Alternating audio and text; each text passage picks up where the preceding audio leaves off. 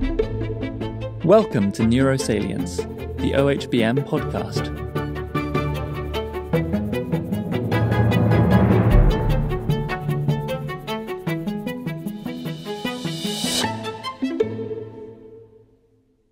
Welcome to the Organization for Human Brain Mapping Neurosalience podcast. I'm your host, Peter Bannattini. Here I interview brain scientists and discuss their work as well as the latest advances and challenges in the field of brain mapping. Today, Dr. Jeff Binder is my guest. He's a neurologist and a very active fMRI pioneer and practitioner. He's been doing this for at least 30 years. He's currently professor and vice chair for research in the Department of Neurology at the Medical College of Wisconsin. In 1980, he received his bachelor's in music from the University of Nebraska. In 1981, he did graduate studies actually at the Michigan State University, but in 1986, he got his MD from the University of Nebraska Medical Center. From 86 to 92, he did a number of residencies at Northwestern University in Chicago, at the Neurological Institute of New York, Presbyterian Hospital, and he finally was a fellow at the Neurological Institute of New York and Presbyterian Hospital. And he moved to MCW in about 1993 when fMRI was beginning there.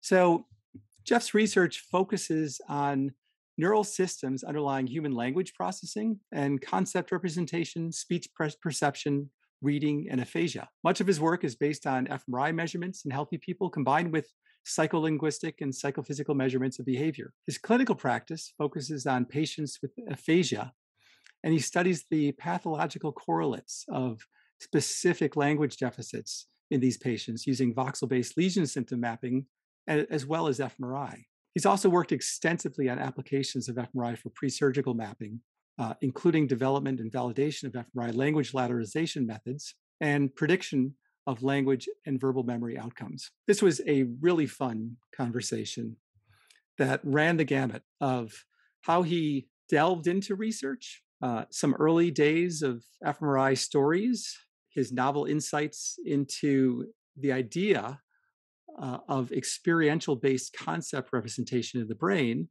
and how that fits in to our idea of the default mode network. We also talk about clinical applications of fMRI and how it's being used now, how it might be used in the future. So I hope you enjoy this conversation.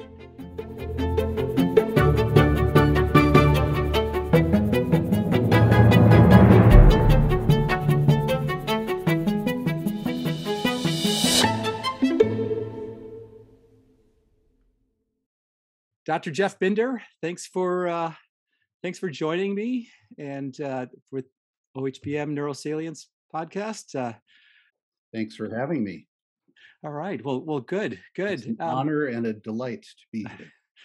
Well, it's good to see you. I mean, I've known you for over 30 years now, and working with you in the very early days, and you know. We'll get into talking a little bit about that, but yeah, and it's always great to see you. It's great to see you've been really, your productivity has continued and the work has continued, and MCW has been doing well as well. So that's good. Well, it's great to see you. Yeah. Well, thanks. So I just want to start off at the very beginning. I was looking at your CV or your background, and it looks like you had a degree in music.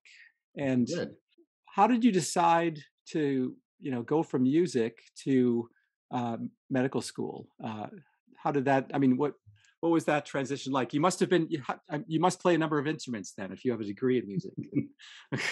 Yeah, I was mainly at that time a flutist, but my first instrument was guitar, and that's the one that I've sort of stuck with over the years. Still play quite a bit.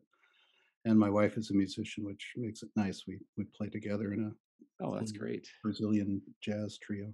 Oh, yeah. Well, I get asked this question a lot, and I don't think it's that unusual of a story. You fall in love with music at a young age, which was a little surprising for me because I don't come from a musical family. Nobody in my family was a musician or played. But it hit me hard when I was a teenager and a young adolescent. that's what I wanted to do. I was always very interested in the brain too.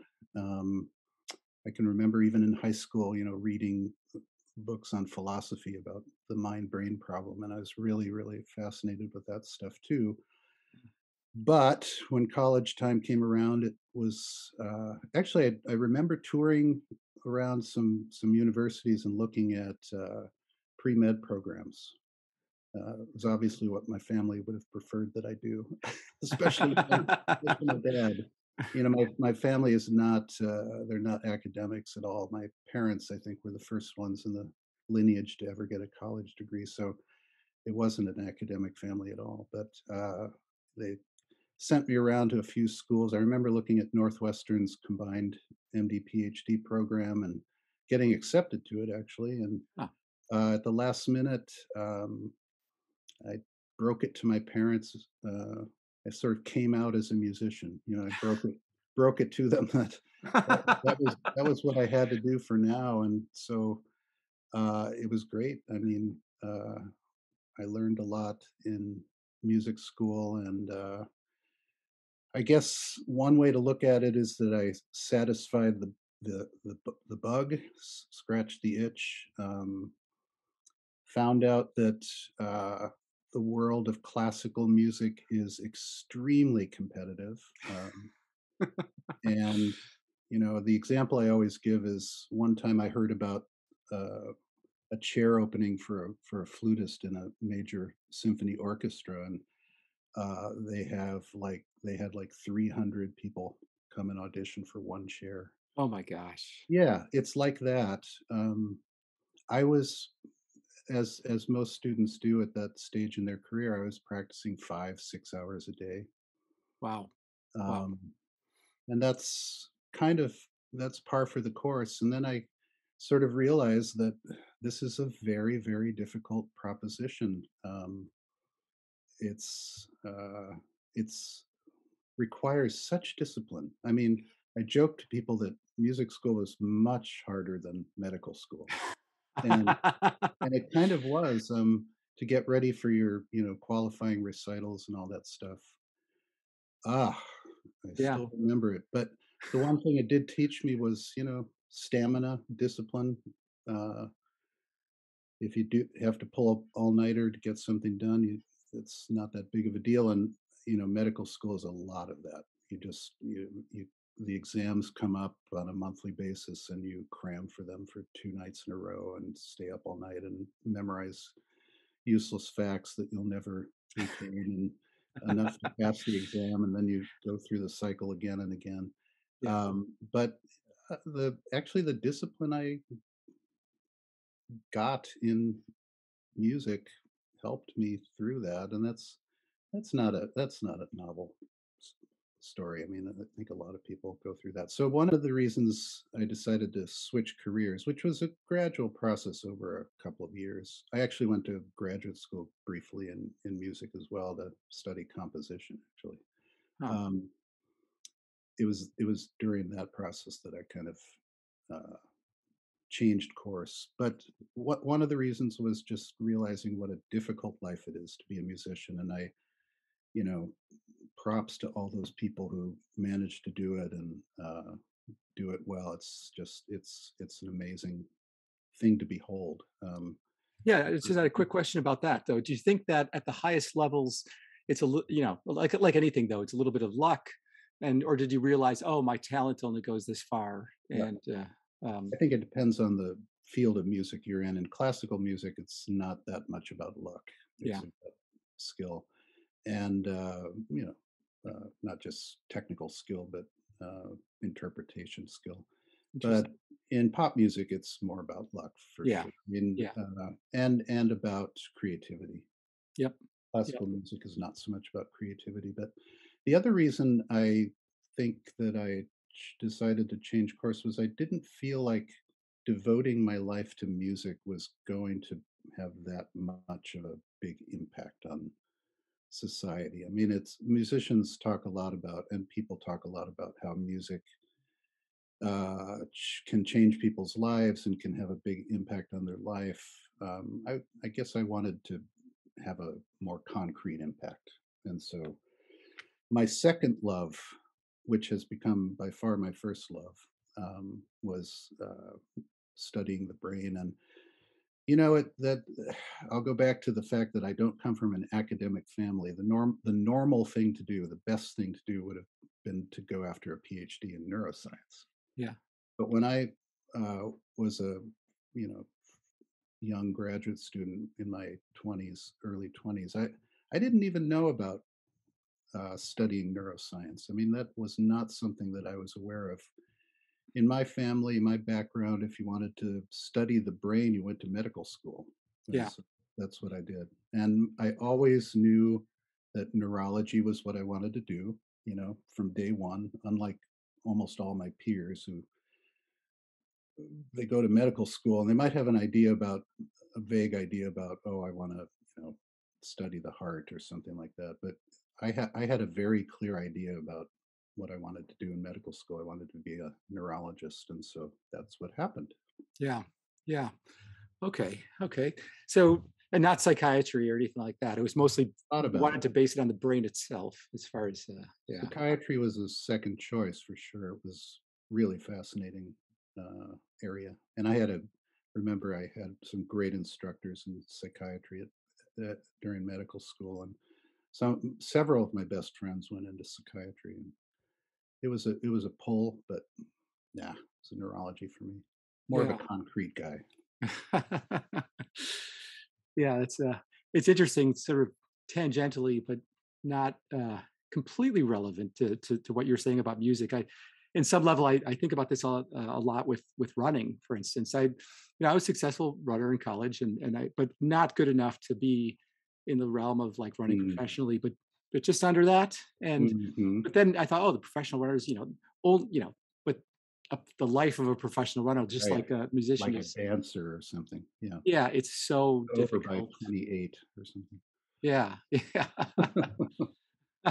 So yeah, it's so stratified. It's so hard. It's too bad because, you know, some ways it would be great to have a society that sort of more gets into that and Mhm. fosters that. But either Yeah. way, Yep. um, okay. So you got your degree in neurology and you did some residencies, but then it's interesting. I remember the early time when you arrived at, maybe not when you arrived at MCW, but when fMRI was kind of getting going, and I remember being extremely impressed with more than with anyone. I mean, they're all great, but you actually, right away were thinking of, very carefully about paradigms. You took the reins. You just like dove into it and were extremely serious and extremely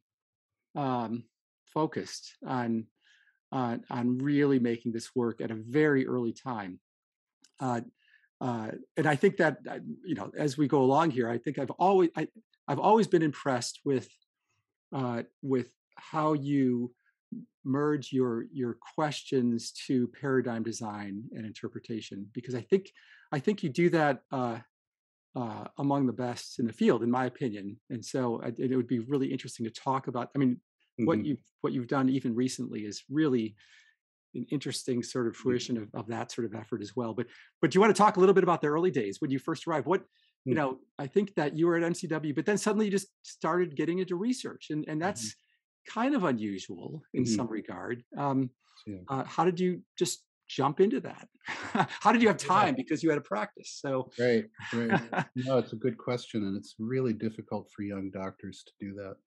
Um, so you do get a chance to, as a physician in training, you get a chance to get your feet wet in research, and you can do a little bit of it during medical school, but and residency not so much, because the residency is where you learn the medical trade that you've selected, and so it's very hands-on, very full-time. But we have postdocs in medicine, so after you do your residency, usually you do a postdoctoral. They call it a fellowship. Um, and some of them are 100% clinical. You're just in clinic all the time. But I selected one on purpose that would allow me some time to do research. So my 2-year fellowship, which was at Columbia University with a guy named J.P. Moore, um, was more than half of the time research. Hmm. So made he created an opportunity for me to uh, enroll patients in behavioral research studies, and these were mostly patients with reading disorders because that's I just decided to focus on that. So patients with what we now call VWFA or visual word form area lesions, and this syndrome called uh, peripheral alexia, pure alexia, letter by letter reading, whatever you want to, verbal alexia. It's got about 5 different names. Um, so I made that a focus of my fellowship for 2 years and published a couple papers on that topic and got really fascinated by how brain damage can affect people's perception and especially language and uh, yeah, I also did a study on the neglect syndrome, the left hemi neglect syndrome. Um, yeah, and so by the time I got done with my fellowship, I'd gotten it was an amazing learning experience because when I started the fellowship, I didn't even know what a p-value was. I didn't even I had no stats training at all, and sort of taught myself that. I remember reading the primer on statistics and going, "Oh wow, you can calculate the reliability of a difference, and that's how you do it." And it was eye opening. But by the time I got done with those 2 years, and I published 4 papers, and had the research bug definitely bit me. By the time I got done with the fellowship, I was really that was my goal. And so I interviewed at MCW after looking at a lot of other jobs. That was obviously a pivotal decision in my life. Where do you what do you do after you finish your training? And I would not have been at MCW Neurology Department advertised for a stroke doctor, so they wanted somebody to build a stroke program, and that's why they were interested in me. But I was interested in MCW for a completely different reason. I saw your movie of the motor cortex, switching sides. Somebody showed that to me on my visit, and you have to put your mind frame back in 1992, I think it was, when this all happened, early 1992, um, when the when my interviewing process started, and what was available out there was PET, obviously, Yeah. um, and we didn't we didn't have PET at Columbia, um, so I looked jealously at places like UCLA and London and Yeah. WashU that were doing really this interesting brain mapping stuff. And Yeah. I was doing sort of brain mapping using lesion symptom mapping, but Yes. brain mapping with activation tasks. Wow.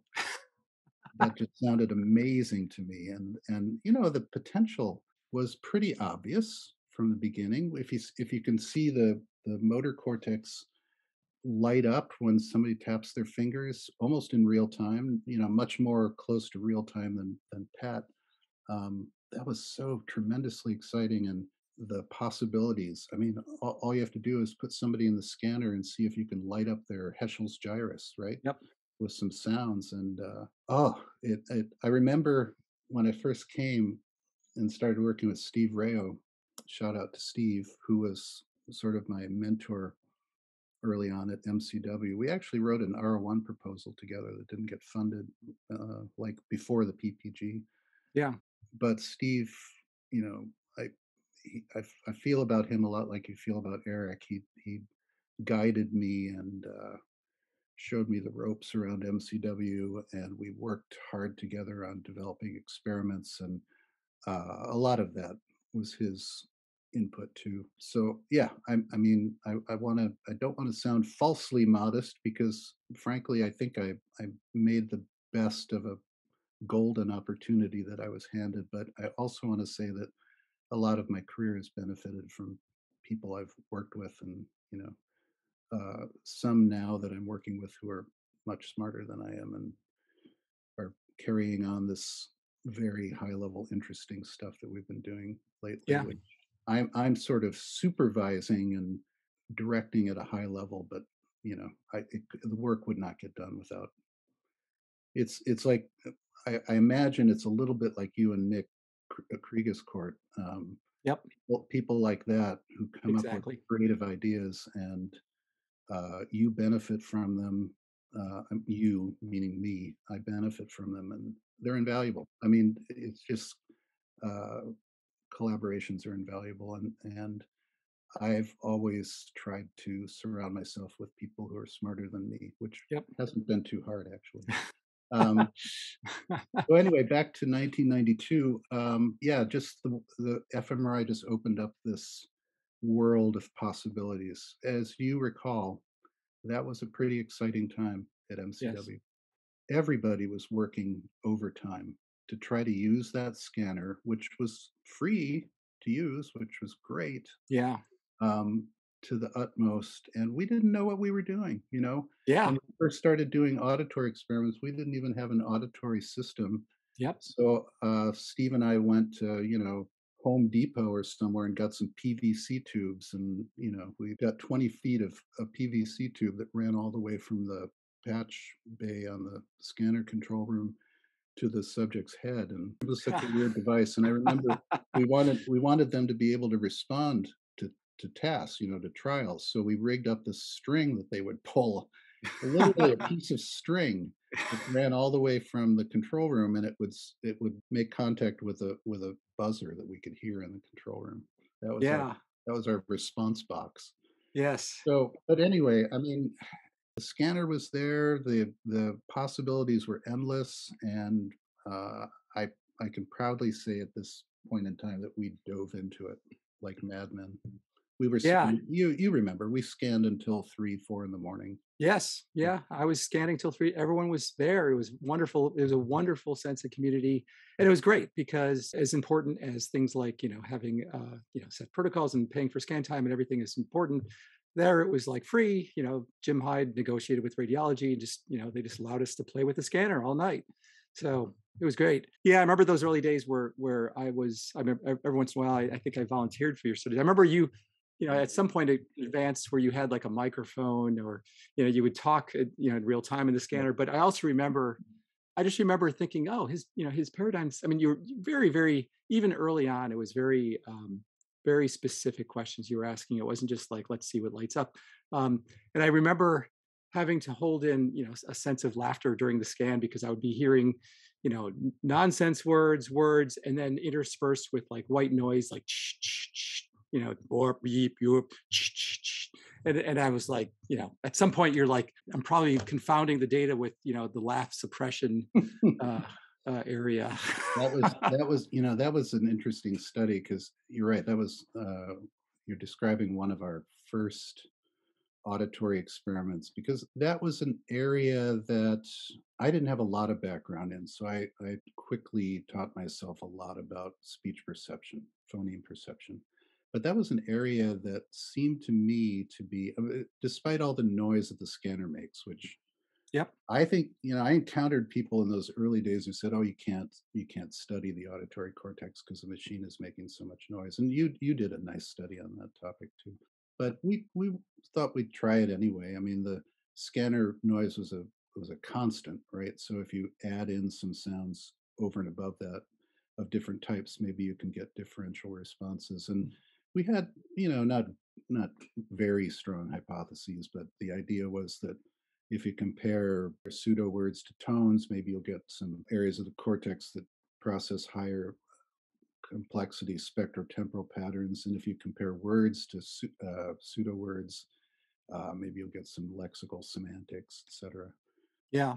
That turned out not to be the case, but um, those data sat around. I mean, we collected the data probably from 94 to 96 or 7, something like that. Scanned about 30, I think it was about 30 patients. And wrote up some early stuff, but yeah, later on, we published that I think in 2000 in cerebral cortex, and it's became a very widely cited paper. And the takeaway I took from it was that there was a pretty clear sort of hierarchical stream that was coming down from Heschel's gyrus toward the superior temporal sulcus, and you know, tones greater than noise, speech patterns greater than tones. And it wasn't unexpected, wasn't earth shaking, but it kind of demonstrated for us what you could do with fMRI and look at relative left right lateralization of each of those stages. And, you know, it related well to what we knew about lesions in that area causing pure phoneme deafness, I call it. Yeah. And so you're probably in that 2000 camp. I, Okay. I All right. remember, I mean, you're definitely in our fMRI data bank. Yeah. Yeah. Online, you can type in Bandatini and you'll come up. We we That's have data on how much you were smoking back then. that's right. That's right. Exactly. And I don't mean to violate any HIPAA rules here, but you know, one of the questions we ask, one of the many questions we've always asked patients is how much they smoke and drink and all that stuff. And Yeah. yeah. Yeah, I mean, you never know how that data could be useful later on to regroup it in terms of, you know, Yeah. lifestyle choices or whatever, like is done in the big biobank. But actually, just a tangent on that, it just reminds me that you actually, I mean, early on, you know, when people were just collecting 10 subjects per study. I remember back then you had a database of like 120 subjects, I think, and that was the first. I think that was one of the first big data Oh, yeah. repositories. Yeah, Yeah, they're probably thinking of maybe the Springer et al. Paper, which had, I want to say, 100 epilepsy. yeah, yeah, on the order of 100 Example. at Yeah. least, and that was considered huge Yep. and And we were just looking super at powerful. language lateralization, basically. Yeah. Yeah, yeah, um, Yep. And that study and many others that I've published in the epilepsy presurgical mapping field, I should call it, uses a task activation paradigm that I have to give a shout out to a guy named Jean-Francois Demonet, who kind of invented it and published a paper in Brain, I think in 92. So right when I was starting all this, that had a huge influence on my thinking. And yeah. okay. So over the years, and we'll get into talking about some of your more recent papers, but what I've always found, once again, nice about your paradigms is that they were, you know, they had hypotheses that were, you know, testable and things that were falsifiable, and there was real sense of progress with your work as far as that's concerned. Has there been over the years, as you have been building these ever more sophisticated experiments, and I actually have to agree with you on, yeah, surrounding yourself by smart people. I've been, you know, luckily. It seems like as the field progresses, the amount of sophistication that has to go into the analysis is huge, and it's hard for the PI. I feel like I'm just kind of like giving suggestions and things like that, but then it's the people that are really doing a lot of the analysis and everything. But once again, as you progressed along, have there been any, you know, things that you thought were true that you had to revise significantly in terms of either the language system, and we'll get into, you know, the semantic and systems as well, but it seems like you've worked up from sound structure to language to concept forming, and have there been results that you've seen that have changed your previous hunches as to how things are organized as far as that's concerned? Yep. Quite a few. Well, let me start with probably the biggest one, which I think is illustrative of how far my field has come in the last 30 years, which is really, really far. But this is one example of that. And it's called Wernicke's area. Everybody's heard of it. Um, Whatever Wernicke's area really is, and whatever it really should be. When the fMRI revolution happened, can we call it that? The fMRI revolution, the Yeah, I like it. I like it. neuroimaging revolution. Before it happened, generations of neuroscientists, especially clinical neuroscientists, neurosurgeons, neurologists, but even cognitive neuroscientists, uh, had been taught that this area in the back of the superior temporal lobe, especially the superior temporal gyrus, the gyrus on top, and the parietal cortex maybe right next to it. Some people call it TPJ, but it's actually the supramarginal gyrus. Was labeled Wernicke's area, and that label carried with it an implication. Well, no, the claim was that that was the area of the brain that did language comprehension, right? Yeah.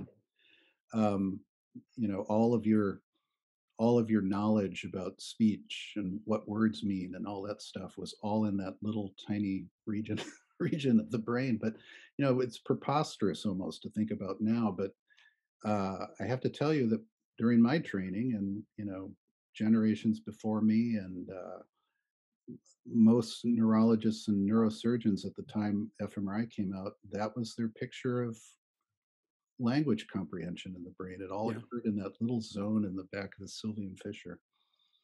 Man, that's just changed radically.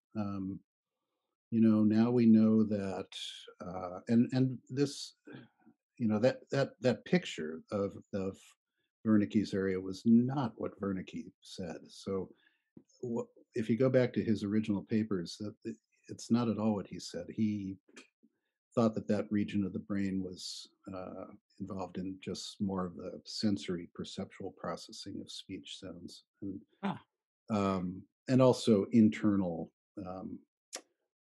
images of speech sounds, but not word meanings or semantics or concepts. Those were stored elsewhere, and so we know that is the case now. I mean, concepts are represented all over the brain, both hemispheres, and so okay. that was a revelation. And even and that paper that I mentioned before by Demonet kind of illustrated that. Was I think the first paper to really show that in a task activation study, which was his was PET, obviously, but doesn't Yeah. matter. We now know that this little region in the back of the superior temporal gyrus is actually more involved in speech production than speech comprehension, and so that's been a Ah, difficult for some folks to accept. It fits into the Hickok and Popple dorsal and ventral language stream framework very nicely. yes. It's like the first stage of the dorsal processing stream, but it's more about activating internal representations of speech sounds before you produce them. It's Okay. Yeah. phonological access, phonological retrieval, whatever you want to call it. Yes. But that's that process is not very important for comprehension. It might Yeah. it might help a little bit, especially if you're comprehending sentences and the sentences are kind of maybe a little unfamiliar to you and unexpected, the word stream, and so you have to keep the words in a little buffer while you're processing the overall meaning of the sentence. That region might play a little role in that kind of short-term memory process. But for the most part, you can damage it, and that's another thing that we've learned over the years is that you can produce focal damage in that region. It doesn't affect comprehension at all. Interesting. Oh, that's interesting. So that's actually right. I mean, sort of illustrates a difference between lesion studies and mapping studies. I mean, it's interesting because you would have thought that because of that effect, people would have tried to revise their Right. thought. Right. But Yep. When I first started writing about this topic, mid 90s maybe, we published a paper in Brain that looked at a region, focused on a region called the planum temporale, which is yep, this, it's not equivalent to Wernicke's, the classic Wernicke's area. I mean, I shouldn't use that term because, and people have been lately advocating that we not use that term anymore. And I agree with that. Wernicke's area. the Wernicke's or the planum The temporale. Wernicke's area. No, Okay. planum temporale is fine. That's an anatomical description. Yeah. Wernicke's area is this like conceptual construct almost. But I just I'll refer you to the Wikipedia entry on Wernicke's area. I'm using that definition. They have a picture of it, and it's posterior STG and supramarginal gyrus. But Yes. planum temporale is part of that Yeah. wider region. But anyway, the planum temporale was for years, going back to the 1940s, it was recognized that it was longer on the left side of the brain than the right side. And so a lot of people attached a lot of importance to that, Norman Geschwin in particular. But, Yes. that was supposed to be the substrate for language lateralization, even though, it's obvious that 95% of people who are right-handed are left hemisphere dominant for language. We knew that from lesion studies and WADA studies, but only about 2/3 of them have longer planum temporale. So how do you explain the other people who are left dominant? But anyway, Yeah. Well, and then also you have the open question of whether the observed larger planum temporale is larger because of use or yeah, larger because of genetics, and then it therefore is used. or larger for Yeah. nothing, no reason related to language at all. I mean, Yes.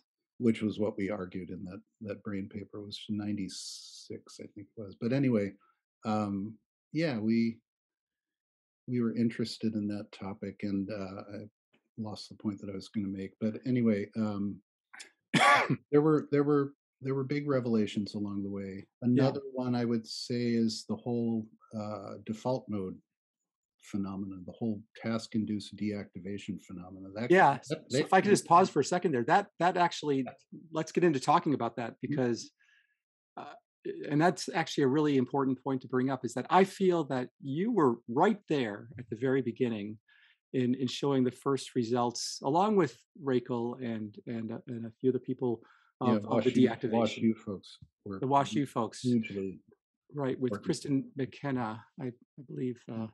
Yeah, so that was, Schulman. and yeah, well, Shulman and Rakel, and but your first author was McKiernan. Oh, McKiernan. Chris Yeah, McKiernan. McKiernan. Yep. A postdoc. Yeah, and I remember seeing that. I remember seeing that poster presented, and I thought, this is a really nice study in which you actually increased the task difficulty and then showed Mhm. corresponding turning off, Yeah. a gradation of the default mode network. But yeah, I'm sorry I interrupted you, but Oh, no, go that's on. okay. No, That that's was great. wonderful work as well, and that Oh, was, thanks. yeah, Thanks. Yeah, that's been a interesting. Yeah, obviously, the interest in the default mode network can't be overstated. I mean, but eh, it was just kind of unexpected that you would get decreases in the bulge signal and decreases in PET signals when in certain parts of the brain when you do a task. I mean, why why would yeah, it happen? That was a complete mystery. So we put forward the hypothesis, tested the hypothesis in that 1999 paper in Journal of Cognitive Neuroscience on concept processing during the resting state. That was a yes, really hard paper for me to write. I had to stew over those data for several years and try to relate it to the literature. And I discovered all this literature on mind wandering, that stretches back to William James, but uh, got ignored after that, or not experimentally studied, right? Because it was of no interest to the behaviorists what was going on in your mind when you were resting. yeah, And it took until the 1960s when a group of people started behaviorally studying it. But that was a really amazing literature to discover. It really had been ignored. I mean, it was this kind of like a cult literature, interesting. a connoisseur's literature that was really interesting. But and it kind of intersects with behavioral studies of depression and rumination and stuff like that. And a lot of these people that were doing the work were psychiatrists. Yes, Anyway, so the hypothesis was that the brain, when it's not distracted by anything in the external environment, just does stuff with internally stored conceptual knowledge. Why yes, not? I mean, that's how we plan what we're going to do. you're not going to plan the future, your immediate or long-term future, whatever, while you're doing a video game. Yep. You have to wait until you get a quiet period, and you can focus on retrieving knowledge about the world, which is what you need in order to make cogent, workable plans for the future. So planning the future is a big part of it, but also digesting previous experiences, trying to make sense of things that have happened to you or things that you've seen, heard, whatever, uh, things people have said to you. And those are things you just can't do when your brain is occupied with an external stream of stimulus for some, that you have to Yeah. deal with. It's like Yeah. I can't deal, so I have to deal with external stimulus. So I'm going to shut down this uh, network in the brain that does this. Let's just call it Yeah. what it is. It's conceptual processing, and I arrived at that term or picked that term for that paper after considering lots of different terms, and I'm sticking with it. In my lab, we don't call this network the default mode network. We call it the conceptual network. Really? Yeah. Really? Oh, yeah. So it's not okay. Because that's what it is. Yeah. That's So what why don't it we? does. Yeah. Why don't we? It Yeah. uses conceptual knowledge for many, many different purposes, like all the ones I mentioned, future planning, also called prospection, retrieval of autobiographical information, retrieval of episodic memory. I mean, self-processing, you name it, social processing, theory of mind. It's all the same network. Different parts of it are differentially engaged in different kinds of knowledge, Yes. based on just, well, we don't know what the basis of that is. Like I believe that parts of the medial prefrontal cortex are more involved in processing self knowledge Okay. than they are Okay. in processing knowledge about non self related topics. But why is that? I mean, So I what don't makes you really say have that though? we What don't really have evidence? any idea. Oh, I think there's pretty good imaging evidence for that. Okay. I Okay. don't know of any lesion evidence for that, but I think the imaging evidence is pretty strong. I don't Yeah. really follow that Yeah. literature much, but this theory of mind is another interesting type of knowledge that we have. Like we have stores of knowledge about how people are likely to behave in certain situations and what is likely to be going through their minds at the time. So you And think that? Yeah. I mean, well, it's knowledge that no, I don't think it's genetic. It's knowledge that we start to acquire as infants, and we recognize that people respond in certain ways in certain situations. For example, if you're an infant and you say "mama," you know that your mother is going to come to you. That's because it's happened before. yeah. And that's a really simple example, but that's the same sort of mechanism that helps us figure out that if somebody says something to somebody else, that somebody else might get angry about what that person said, and we can intuitively know that the anger might be there, and we can understand it and we can explain it.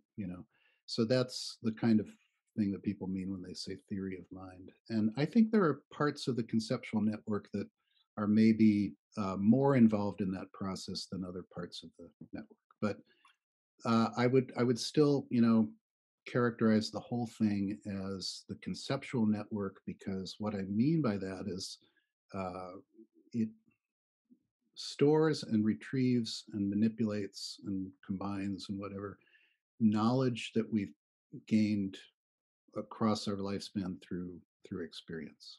And that can explain also why, for instance, even mice, you map out default mode network areas in mice. They still have, Yeah. self-related experiences of the world. and Yeah. that's where they really They related. know where the food is likely to be and what animals are dangerous. Now, some of that could be is surely ingrained. I mean, not ingrained, hardwired, Yeah, genetically coded. A mouse has to know that they're predators and recognize them. They can't be learning that from experience or from mouse talk. yeah, yeah. Uh, you know, But let me just ask really quickly. Let's go back to your first paper on this. To the degree that any of those tasks engage, I mean, you can imagine engaging some sort of self-referential concept processing even during those tasks to some degree, and but definitely not as much. And that's what you're trying to say is yeah, that, yeah, yeah. That was the basis of that 99 paper on conscious resting yeah, state was a comparison of a task that had nothing to do with concepts, just monitoring tones in the external environment, which Kristen McKiernan yes, used later in her parametric study also. yeah, And, that should, if it's difficult enough anyway, should sort of express that, yeah, shut down the conceptual system from its yeah, normal mind wandering state. But semantic tasks, with words, activate or engage that concept system. So when you compare the resting state to the non-semantic condition, you should see deactivation yeah, during the yeah, non-semantic, but not so much during the semantic task, and that's what we saw. yeah. Others have uh, presented contrary evidence. I continue to see that pattern in our data. The resting Okay, state is not. I mean, I think there are still folks out there that think of the resting state as sort of this somehow quiescent state in the brain where there's, the neural spiking goes down to zero or something like that. It's obviously not the yeah. case. It's not at all true. It's just a Um, matter. yeah, yeah. So I continue to see if we compare semantic conditions to the resting state, you get a completely different activation pattern than if you compare semantic states to non-semantic tasks. And Okay, that's important for pre-surgical brain mapping because that's all yeah, about those studies are all about sensitivity and specificity. Specificity referring to activating areas of the brain that correspond to the process that you're concerned about, whatever that yeah, might be. right. As opposed, yeah. Okay, so let me just plow forward into you have two recent papers that caught my eye. One is, I believe, still in bioarchive, Yeah, but might not be. But okay, so it's still in bioarchive. Um, under review. We're pushing out the what we hope final revision. The editors there have been sending it every time we put in a revision. They add another reviewer to the process. So it's yeah, that's yeah. uh, yeah. But one thing interesting that caught my eye about that. Well, first of all, both of these papers. There's your other paper, your recent one in PNAS in 2022 that recently came out. They both are really sort of an innovation in my opinion on the sort of the, you use representational similarity analysis as opposed to just sort of task subtraction, Mhm, and you do hierarchical clustering of this, which mhm, I think is really powerful in many contexts. And mhm, so, but what you found, I mean, so it's, you can talk more about what you found, but one sentence popped out though. You mentioned that the results that you found in terms of testing uh, this distributed network for concepts is that the information streams originating, so the idea is that the calls into question the idea that there's localized hubs for concept representation, that they're more distributed mhm. throughout the brain. Yeah.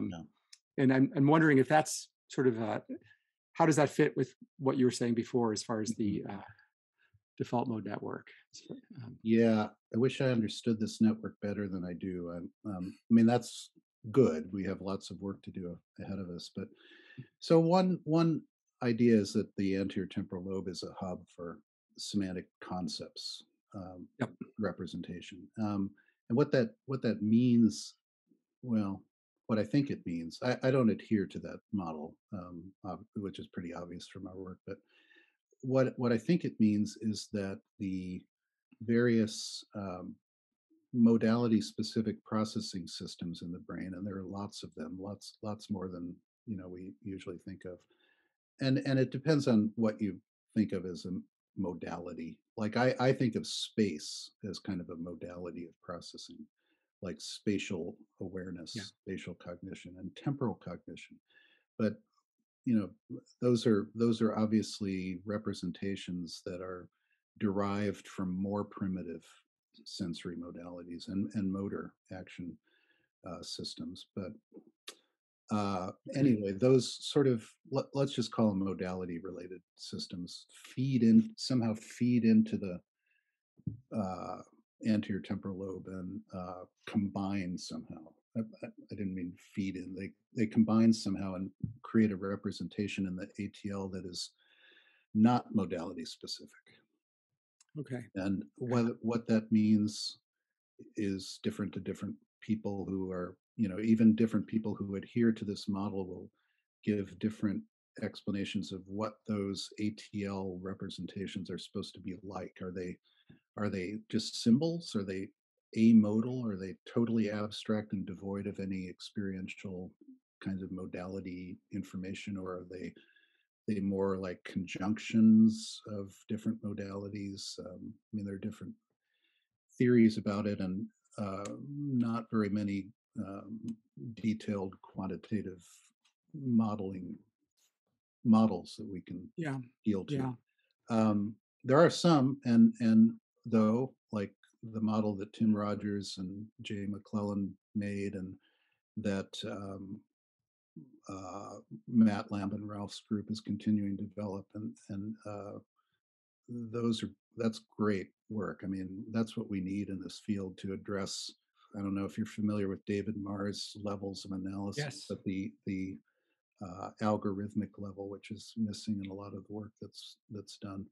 Um, I think that should be the main contribution of to the algorithmic level of analysis is going to be the use of brain-like neural network models, and I'd love to see more of that kind of work being done.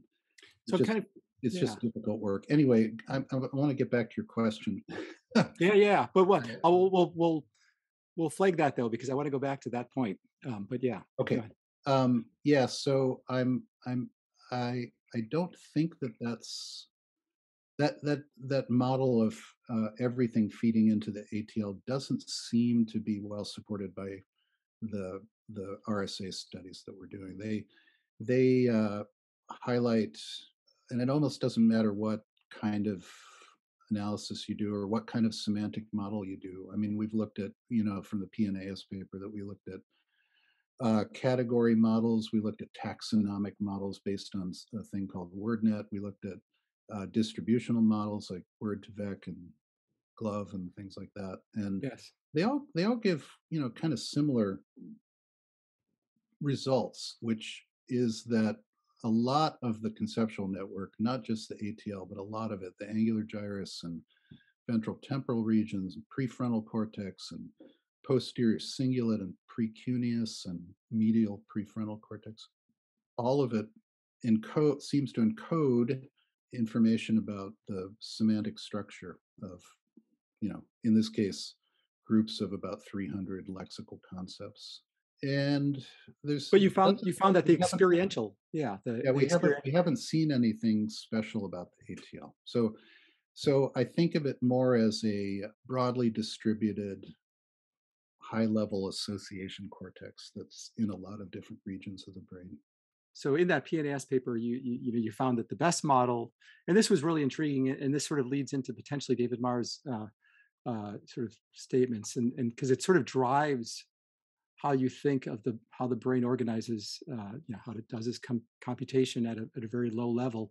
And you found that there's the experiential model, so things that are tied in with the modality in which they come in some Yeah, sense, is pretty much by far the strongest, uh, correlates the strongest with these concept right. representations. Yep. and what are the implications of that? And also, does it sort of suggest that like this, our brains really are kind of this, sure we have modules, but I mean it's sort of like this this loose associative network that sort of, everything sort of comes, is grounded in experience, and with enough experiences might become abstracted to some degree, but it's really grounded in your experience in some sense. I don't know if you want to talk Yeah. about that. Well, that's where the lab is in the theoretical space, which is not at all an invention of ours. Obviously, Yeah. this goes back to Wernicke and maybe back to David Hume and uh, Aristotle. I don't know. It's not a new idea that you learn about concepts through experience and you generalize those experiences into sort of more abstract schematic representations. But that seems to be well supported from our data. The experiential representation is well, we can talk about it if you want, but we published that as a big paper in 2016 in cognitive neuropsychology, and I think it's starting to have some influence on people. It doesn't satisfy everybody's uh, notion, a priori notion of what a semantic model should be like. So we called it a brain-based semantic model, which it really is. It doesn't. There's nothing like, we think of what's a bird.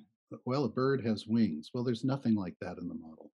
Right. There's no features like that. And so if Yeah. that's the level of explanation, if that's the conceptual framework that you need to explain how we know what a bird is, then this model is not going to really satisfy it. But what it tries to do is figure out what the mechanism is, the algorithmic mechanism for how concepts are acquired and represented in the brain. Yes. Like, you know, uh, there might be a tile on the brain that is, specialized for coyotes or something like that, but why? Yeah. Why Yeah. is that tile specialized for coyotes or ungulates or whatever the category is that you uh, put the stimulus into? And that's kind of what we're interested in. And why, in my opinion, well, at least at this stage in our understanding, if you can explain why a certain concept uh, is represented in this certain way across the brain, if you can actually explain it in terms of experiential phenomena, I think that's a pretty good explanation for why. Yeah. For now, that's good enough. I mean, so that's what we're trying to get at. The model is brain based in the sense that it looks at 64 or 65 experiential types. Yep. So that's not just five senses. I mean, the Yeah. visual sense can be broken down into color, shape, motion, spatial, whatever. And likewise, the tactile sensation modality, the somatosensory modality, has many different kinds of features: temperature, pain, shape, Yeah. texture, weight, and there also are emotional experiences that people have and Yep. cognitive experiences. So Yes. that's where we dive off the deep end a little bit in this model. We say that for example, your experience of needing something is a valid kind of modality of experience, Yeah. and Yeah. that's in there too. Um, the reason for generating models like this, representational models, is so that you can have a sort of understanding of the results that is not completely data driven. Yes. Now, if you do purely data driven analyses and you know uh, reduce the dimensionality of the data with PCA or whatever, you're going to be left with some challenges interpreting what those components actually mean. And Yes. uh, Yes. when they don't form a very coherent story, you're kind of it's it's not contributing much.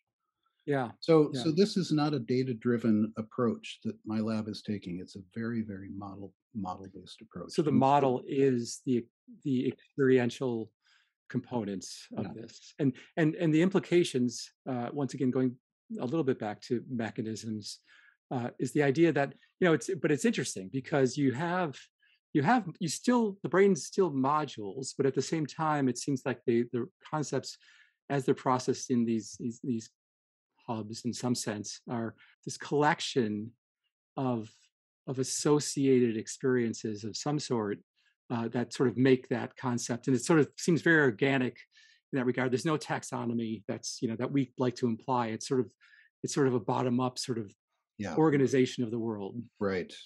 The Um, taxonomies, in the traditional sense, like what's a butterfly, what's a yeah, cockroach, um, are emergent from the experiential right, right. And so what? regularities.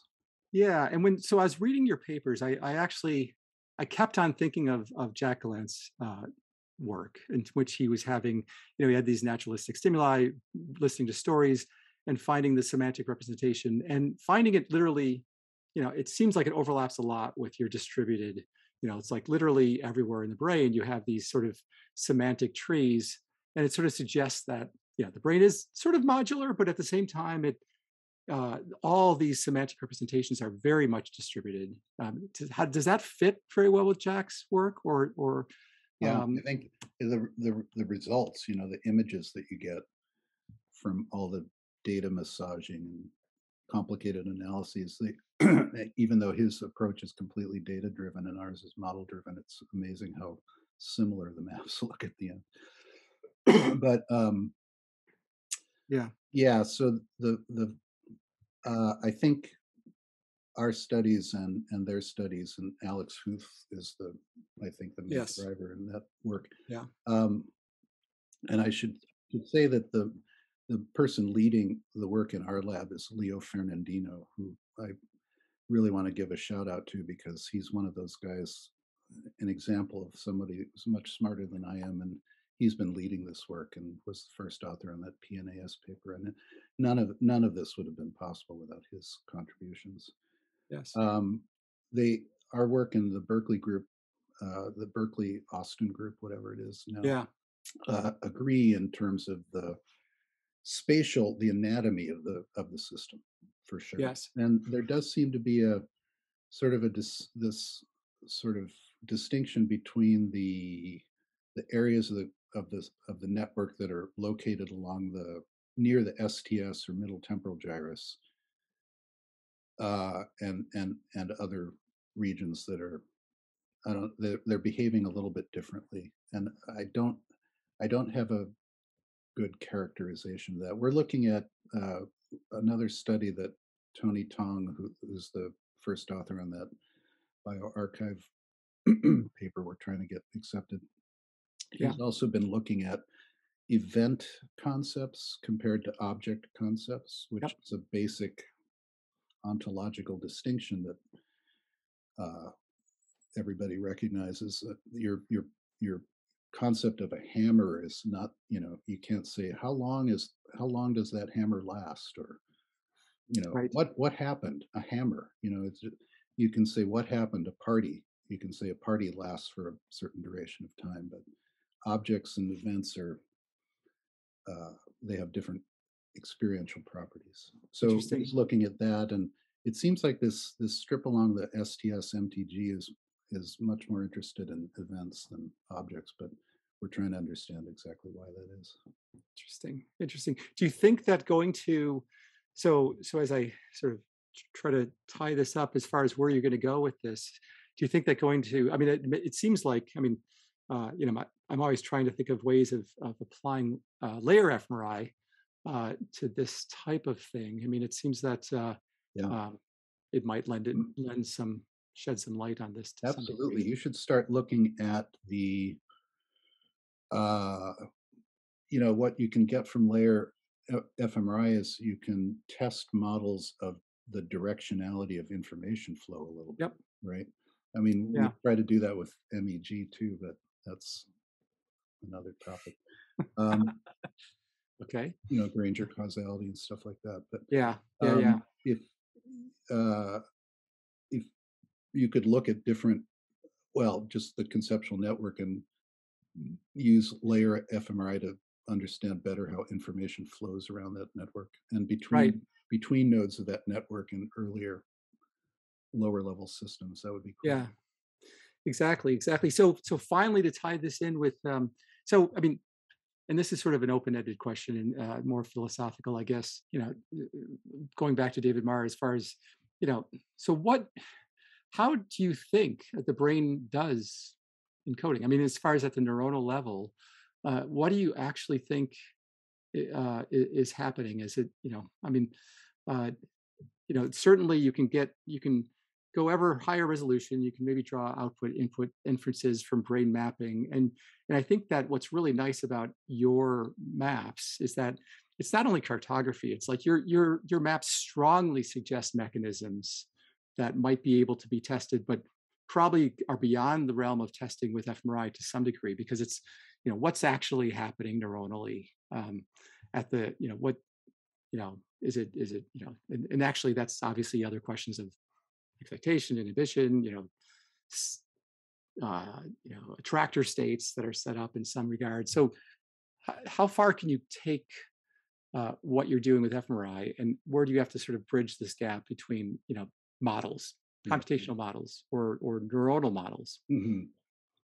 of what's actually the mechanisms? That's a tough question. Yeah. I want to say that the criticism of brain mapping is just cartography is a little overdone. It's Yep. a little tired at this point. Yeah.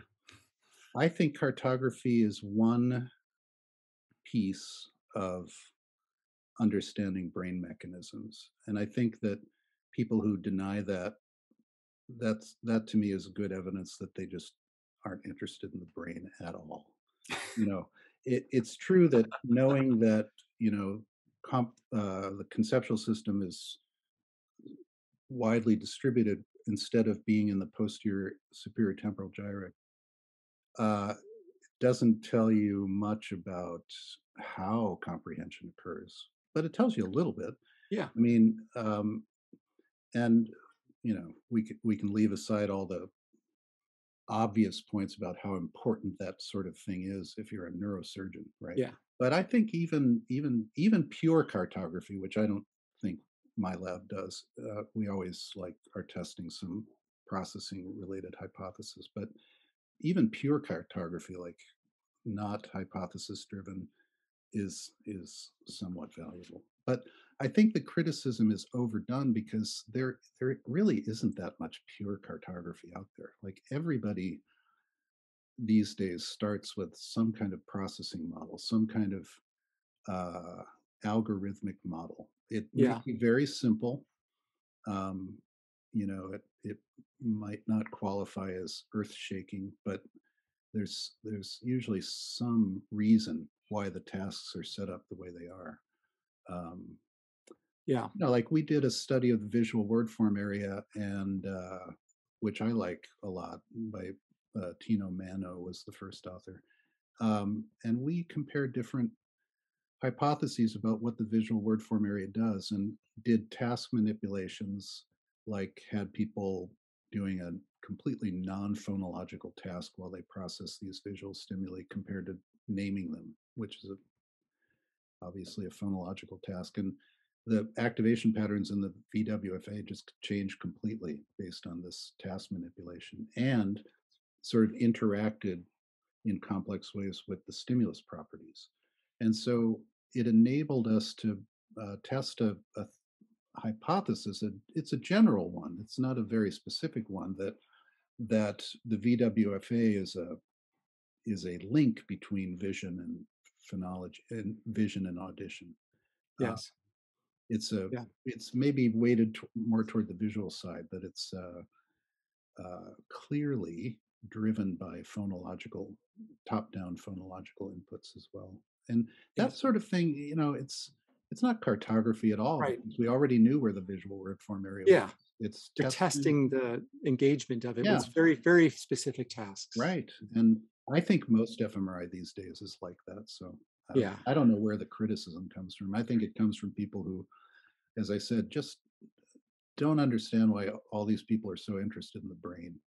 Yeah. Well, I also think that Because people, anyway, yeah, but I also think that people feel like, okay, so what the real mystery is, I mean, there's many levels of the mystery, and the is, how, sets of neurons, what does it even mean? yeah, We know neurons fire.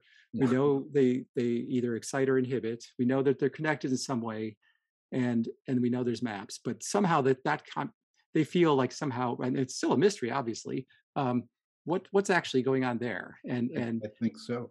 I think it's one of those questions I will pass over in silence, as yeah, somebody said, Wittgenstein or somebody. Um, yeah. you're talking about consciousness in a way, Well, I or mean, I think that in terms of just simply, you have spatial locations, you have areas that are modulated, you have your models of areas that are activated with very specific manipulations, so you understand pretty well how they're talking to each other and what's going mm, on. But you don't. At some level, people might argue that, well, we don't. We'd like to build a brain. If it's ultimately we would yes, like to build brains. yep, that's my Um, goal. Yep. yeah. So then we need to actually know um, what the what actually is going on at the it seems like the at the level of layers and columns Yeah. and neurons, sort of, what does a concept mean in terms of Mhm. neuronal ensembles? No, that's a great question, and obviously one that a lot of people are interested in. Yeah. Yeah, so I think that conscious awareness depends on a resonating or active neural pattern that Yeah. persists for a certain minimal period of time. Um, and that the kinds of, and that different areas of the brain represent different kinds of information. And that's obvious. I don't know if it's profound in any way, but that's that would be the starting point of building a brain. Yeah. So you would Yeah.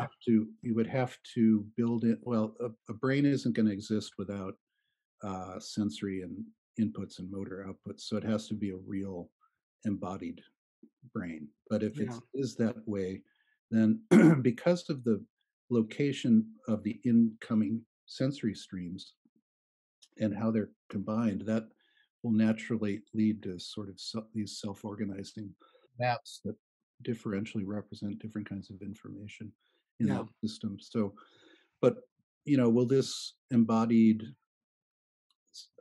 silicon-based artificial brain have consciousness? I don't know. Yeah. That's another question altogether. The neural mechanism of consciousness. There's some. I mean, I think a lot of it's ultimately subcortical, and then it's sort of the cortex is sort of like this. It feeds back into. But anyway, that's another topic altogether. Alertness and awakeness are definitely subcortical. Yeah, Yeah, yeah, can't have and even cortex. homeostatic functions of Yeah, hunger, the most basic ones. But then you can build it all the way up to desiring things and right. things Right. like Why that. does squirting dopamine in certain neural networks cause a pleasant feeling? Yeah, yeah, Yeah. and who knows? It might be that might be the mechanism of solidifying networks. Yeah. Squirting dopamine, and then they start firing together, and sorts of reinforcement. But yeah, so there's mechanisms like that I think Mhm. I think that bridge is becoming less and less, and I think it's actually finally there's points of contact Mm. between those mechanisms and that. But so let me just finish. We're over an hour here, but I just want to keep you a little bit longer because you've also worked a lot. I mean, obviously you're a clinician, and one thing I care about very much is clinical applications of functional MRI. Yeah. And there's different lines you can go, and right now it's being used for presurgical mapping, very basic, very rare, but it's there. And people want to, people are building these big databases so that they can come up with biomarkers for psychiatric. I'm not sure how successful that will be, but I also think that one thing that you've thought of a lot is the practical nuts and bolts sort of, what will it take to actually have, you know, in a scanner, in a scan room, like have a technician push a button, just like without any other MRI, and have, functional MRI come up that's usable and interpretable enough to be used in pre-surgical mapping in an efficient way that it can actually be used more often and disseminated. Do you have any thoughts on that? Because I really think I'm really trying to push fMRI to be more clinical as far as that's concerned, and maybe it'll be beyond pre-surgical mapping as well. So Yeah. Well, pre-surgical mapping with fMRI is being widely done, actually. yeah, okay, Yeah, I don't know what widely means in that sense.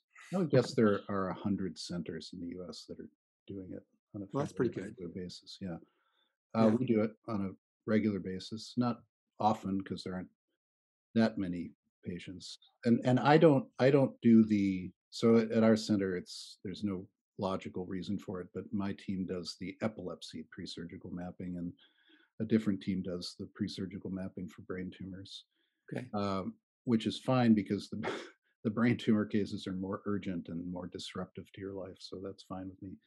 Um, but yeah, we do 2 or 3 epilepsy pre-surgical mapping cases a month, okay, and do it on a regular basis. And we have a pipeline that the data goes into, and I generate a report and goes in the medical record and all that stuff. So okay. I think we've made a big difference because one obvious thing is that we're not doing WADA tests anymore at MCW. And when I What's better than a WADA test? yeah, I can't. When I came, it was all WADA testing, and they would do a couple WADA tests every month. And it's not that that's a bad test. It's kind of crude and almost barbaric, but it's not that dangerous. Yeah, Um, but it's more expensive, more manpower involved. Uh, a, uh, it's not quite as accurate at predicting outcomes in our hands, at least, as fMRI. So that might be a minor benefit, but mostly it's just safer, and fMRI is safer and cheaper, and can be repeated. So it's got a lot of advantages, and it also gives we use it mainly for predicting risk of surgery, but it can also be used to generate activation maps that can yep, influence where the surgeon uh, does his approach and or her approach, and what what they what they decide to leave in versus take out. yeah, I don't think we the problems there, and we've been talking about this, as you know, with the OHBM committee that's writing yes, up guidelines. The problem is sensitivity and specificity. So, is your is the protocol that you're using sensitive for detecting the process that you are trying to detect, and is it specific to that process? So, you know, if you are using a resting state baseline, let's use that as an example, you're unlikely to detect any of the conceptual network in your activation map, yep, um, because it's all being subtracted out. And so if somebody's using a protocol like that and saying, well, yeah, nothing in the anterior temporal lobe lit up in this person, go ahead, take it out. And the anterior temporal lobe is a common site for surgery because a lot of epilepsy foci are there in yeah, the anterior hippocampus or amygdala or anterior temporal neocortex. So it became a standard epilepsy surgery to take out the anterior third or so of the temporal lobe. Um, and it's hard to activate that area with fMRI. I yeah, mean, you have to use certain kinds of protocols. You can't use a resting state baseline yeah, because that area is active a lot during rest, and there's susceptibility problems and signal dropout problems, yeah, distortions, and it's a little challenging. But that's the sensitivity problem. The specificity problem is, well, what if you do activate the traditional Wernicke's area with a stream of auditory sentences? Does that mean that it's necessary for comprehension just because you had the subject in the scanner listening to spoken sentences and that activated the region? Probably not. I mean, because if you look at your map, the auditory regions in the right hemisphere also were activated. So lesioning, nobody wants to lesion the posterior superior temporal gyrus, but I can almost guarantee a surgeon that if they were to do that, it wouldn't affect the person's comprehension. It might affect their, might make them kind of paraphasic for a while. But Yeah. so in that case, it's a specificity problem because the activation pattern that you're looking at from that paradigm is not really about language comprehension. It's more about auditory perception.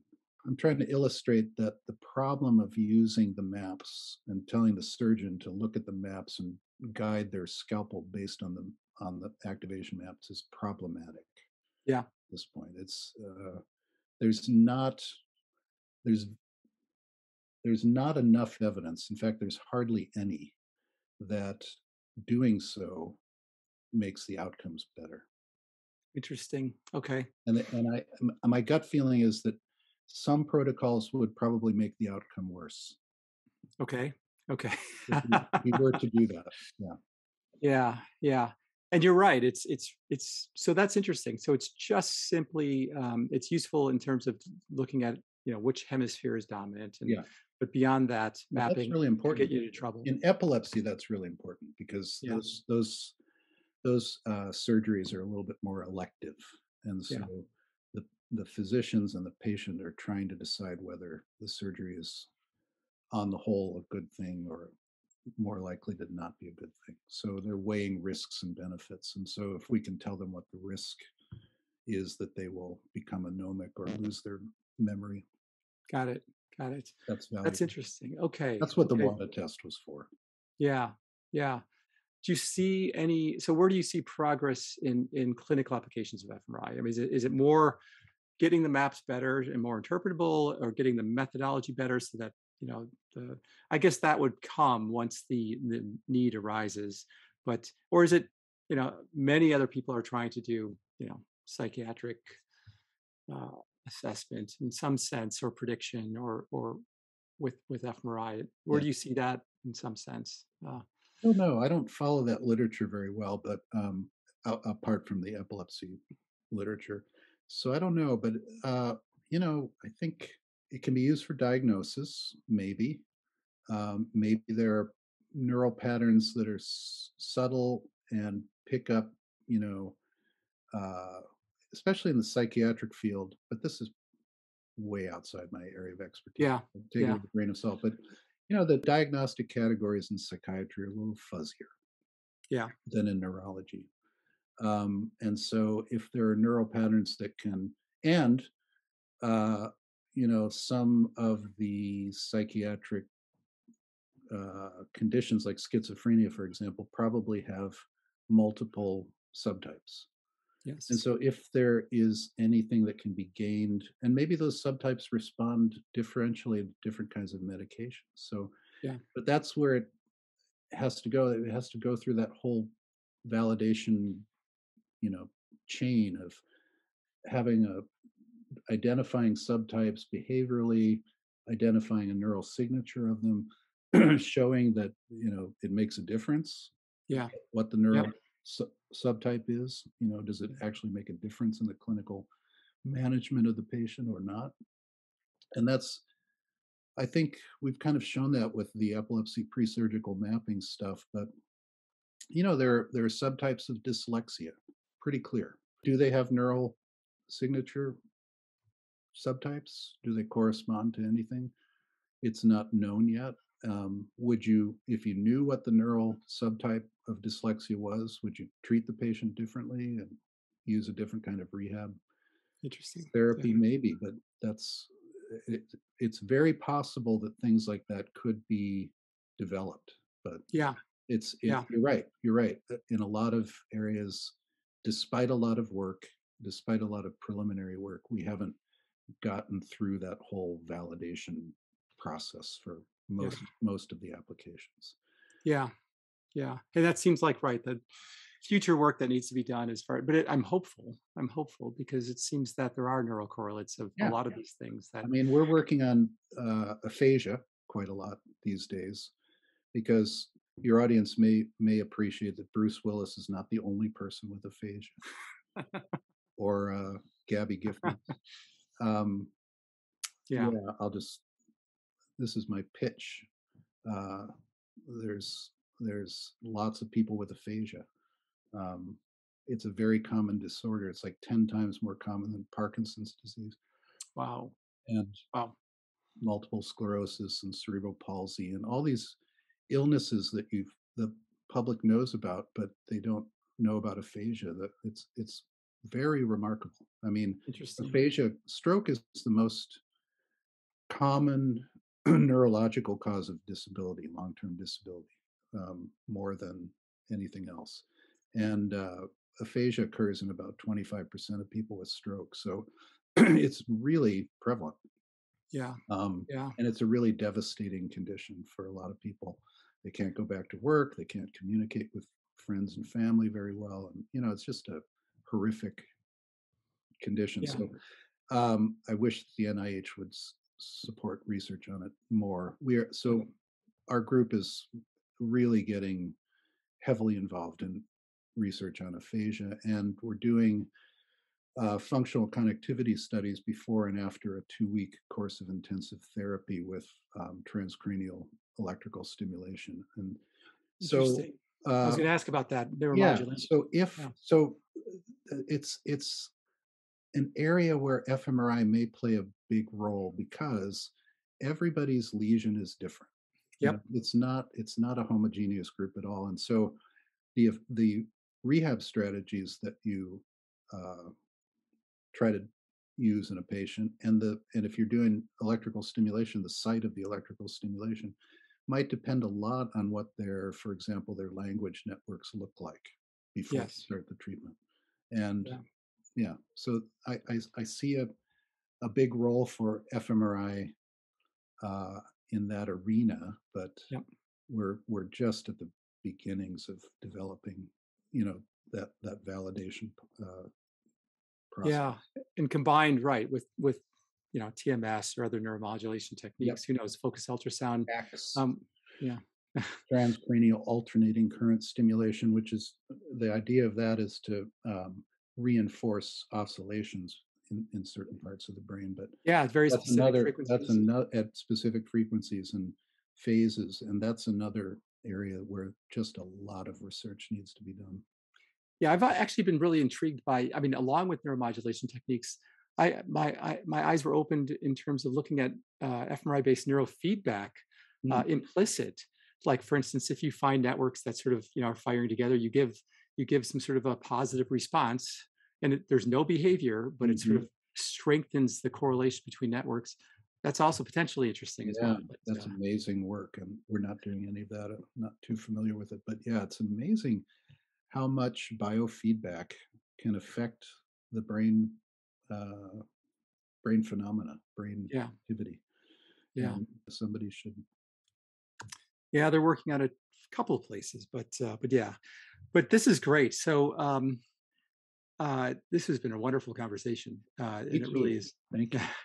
covered a lot. As I said before, Peter, you put people at ease very well. Yeah. And for a man of your remarkable achievements, you are an amazingly humble and down to earth guy.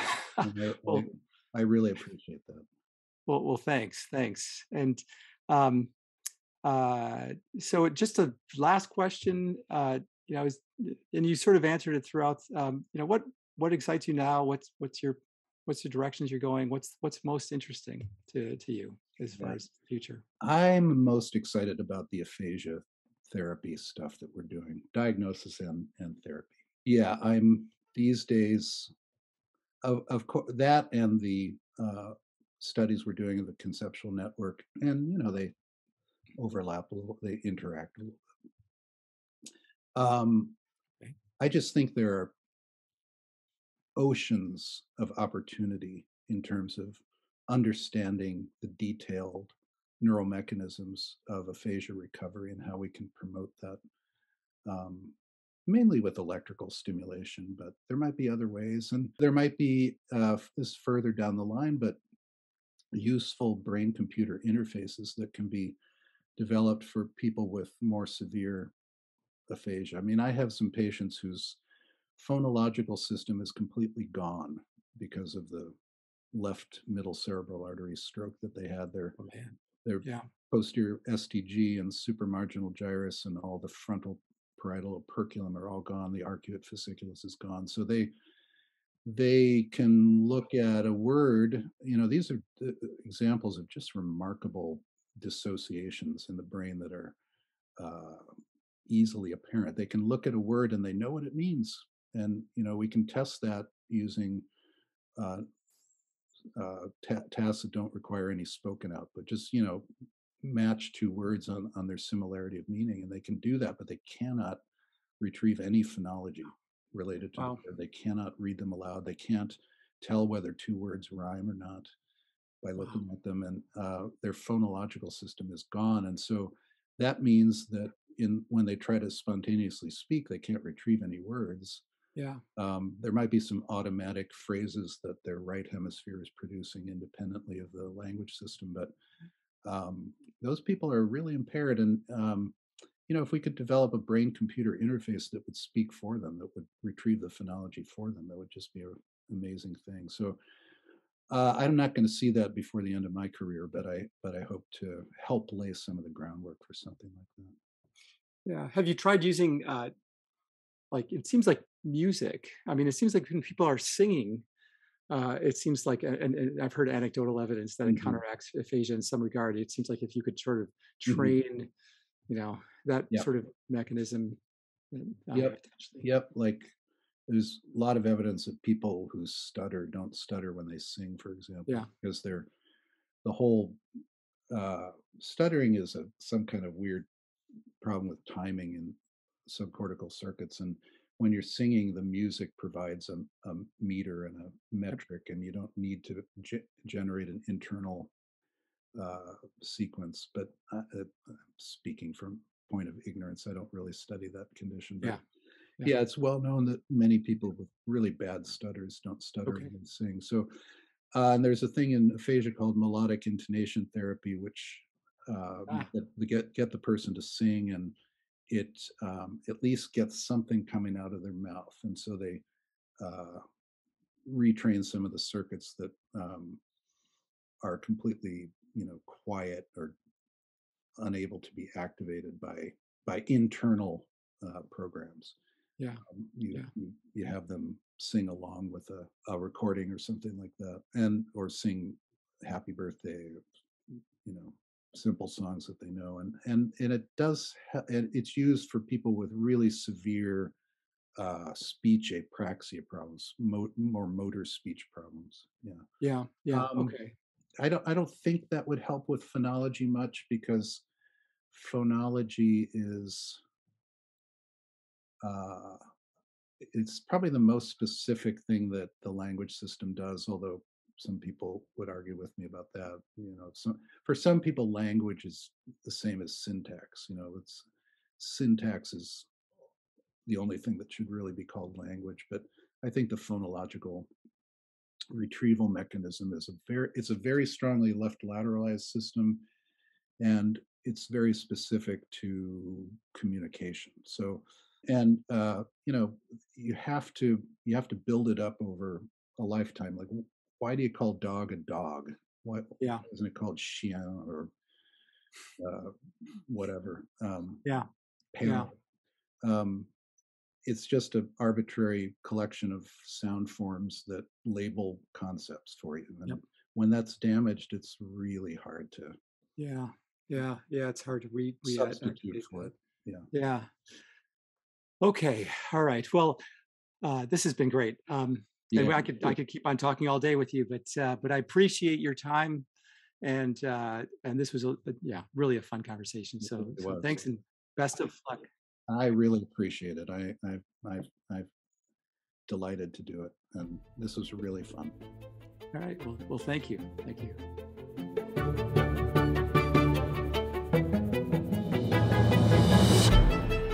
Neurosalience is brought to you by the Organization for Human Brain Mapping. This week's episode was produced by Jeff Mensch and Stefania Asimopoulos.